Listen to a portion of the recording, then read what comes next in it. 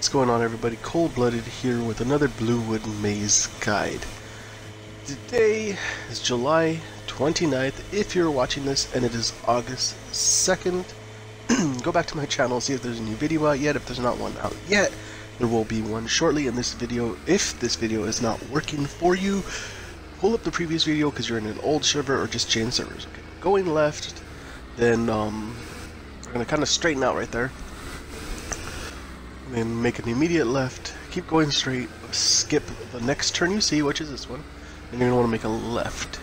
Now this is a tight turn, so if you're in a big truck, do not bring tons of wood, and or at least don't have it hanging over or off the end, because you might not be able to make it. Right here's a tricky part.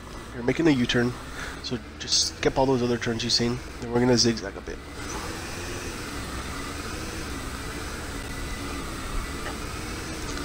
Okay. Coming out of zigzag, we are going right, then straighten out to the left, skip these 3 turns, and when we turn through here, and then here, we are going to be at the Bluewood. Okay. Now, let's head back.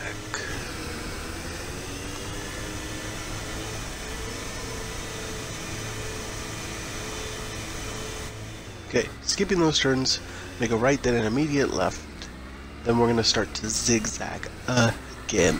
Okay, coming out of the zigzag though is the tricky part and the part that most people get confused on. Okay, you're going to want to make a left-handed turn. It's kind of like a U-turn right here. Then stay to the left against this wall, skipping all the turns you see. When you run into an area where there's a wall directly in front of you, which is this, you're going to make a right. Skip that turn, just keep following the path. Make a left, and then the next right, then pretty much go straight after that. And here's the exit, guys. Alright, I post maze tutorials every time the maze changes, so don't forget to hit the notification button so you guys can stay up to the minute on the Bluewood Maze guides. And remember, for all things Lumber Tycoon, subscribe to my channel.